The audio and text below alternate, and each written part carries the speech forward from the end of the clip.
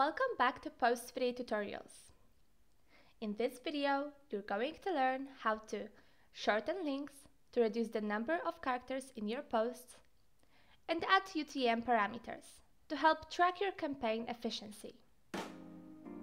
Before you start, select the account you want to add your post to. Next, prepare the content and add your link. As you can see, the link was automatically shortened. If you want to add full address to your post, click on the Advanced Settings button. Uncheck the Short Links Enabled option.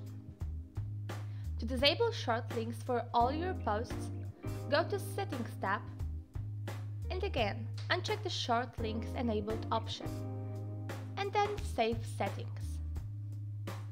Now, when you create a new post and add a link, it won't be shortened. Postfity automatically adds UTM parameters to your links. You can disable that option by clicking on Advanced Settings and unchecking the UTM Enabled option. You can also go to the Settings tab and disable that option globally. Going on, if you want to change your UTM settings in the Social Account settings, select the account and go to the UTM Links section.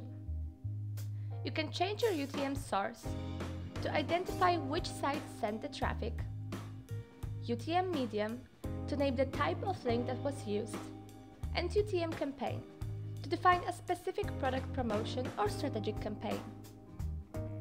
To save your settings, click on Save UTM Links. Thank you for watching. Be sure to leave your comment if you have any questions and check out Postfity channel for further tutorials.